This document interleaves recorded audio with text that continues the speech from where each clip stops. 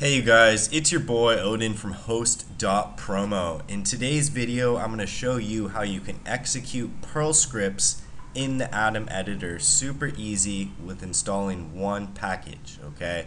In order to install a package, we can go to Edit in the menu and then click Preferences.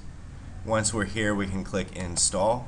And there is a package called script, okay, and this will help us execute Perl files as well as many other programming languages, okay. It has 1.8 million installs. We're going to go ahead and click install, and the author of this package is RGBKRK, okay, so make sure you download this exact package.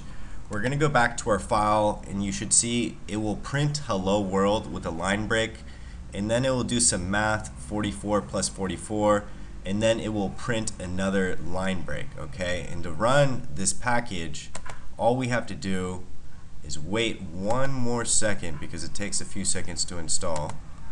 And let's see.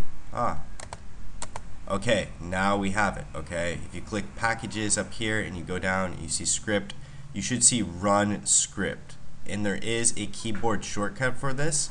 However, it does vary on Linux, Mac, and Windows. It's slightly different, okay? So we're going to go ahead and click run script, and you can see on the bottom the output's a bit small, but it says hello world, and then there's a line break and it says 88, and then it says finished in 0.018 seconds, okay?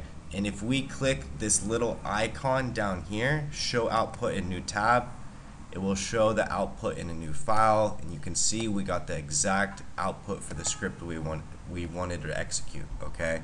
If you guys have any questions, leave them down below. If you found this video helpful, make sure to like, comment, and subscribe, and I hope you guys enjoy the rest of your day. Peace out.